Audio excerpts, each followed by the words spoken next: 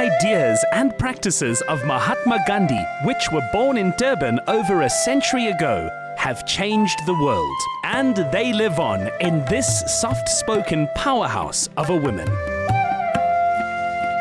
Hi, my name is Ela Gandhi. I'm the granddaughter of Mahatma Gandhi. Welcome to my family home. Please come in.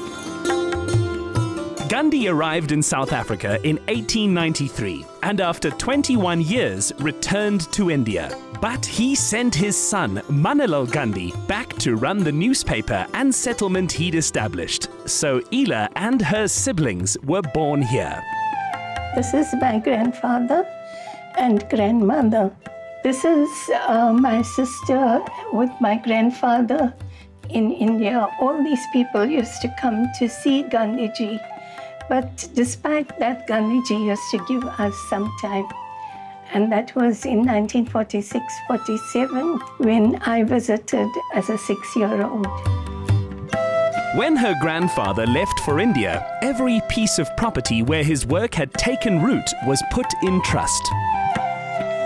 So the legacy of Mahatma Gandhi would start with the Phoenix settlement, because this is where he transformed his whole lifestyle, his thinking, where people learned to sew, how to make their own shoes, how to build their own houses, how to make their own furniture. Everyone who came here had to live off the land, so they became self-sufficient. And that is what he started in Phoenix settlement. So this place is where his ideas changed, and we call it the awakening of his spirit. And that is what he did. He adjusted to life here. You'll see that he didn't have furniture over here. There was nothing except for the coal stove. There were no beds, but they all slept on the floor. He did a lot of reading. He had a small desk to write on. There's a bigger room in front where the whole community, all the people around here used to come together and eat in communal living. So that was the transformation. A person who was living in Durban, had all the luxuries of Durban life, came here and lived in these conditions. Until he left South Africa in 1914, the family lived in this house here.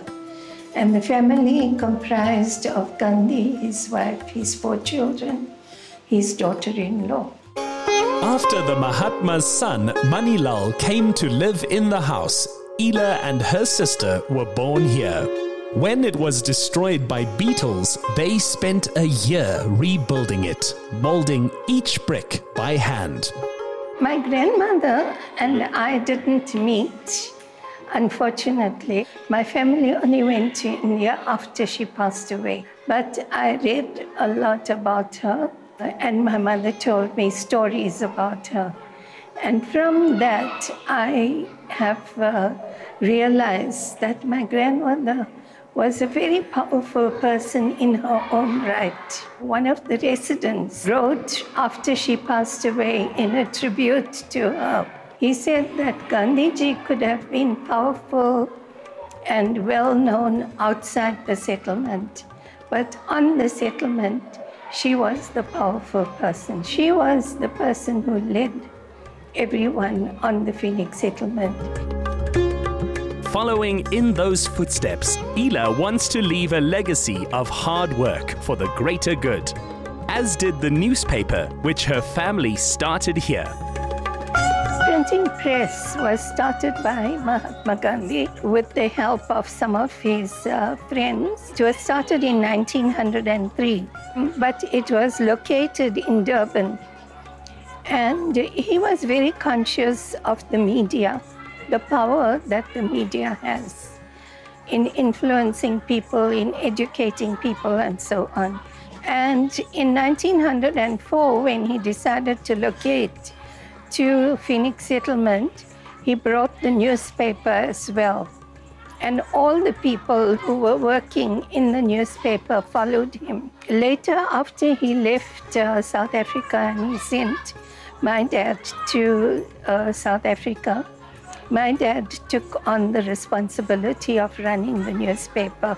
And he was like the longest serving editor of the newspaper. He was the editor right until he passed away in 1956. And during the time of his illness, he had the assistance of Mr. Jordan and Gubani.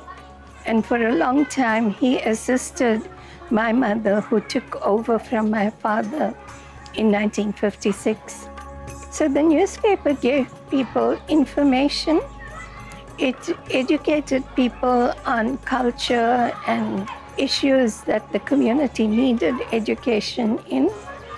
And it also helped the community to understand that if there was an injustice, you had to act against it. And it inspired people by also telling stories of brave people who had confronted the government and continued to fight against injustices. So in that way, to inspire communities to take action. Nominated for World Heritage status as the birthplace of non-violence, the Phoenix Settlement and Ela's work here have more than stood the test of time. Get more of the Insider SA online. Follow, connect, engage, and be inspired to live better with the Insider SA. Watch the show Monday evenings at 5:30. Repeat Saturday at 1 on S3.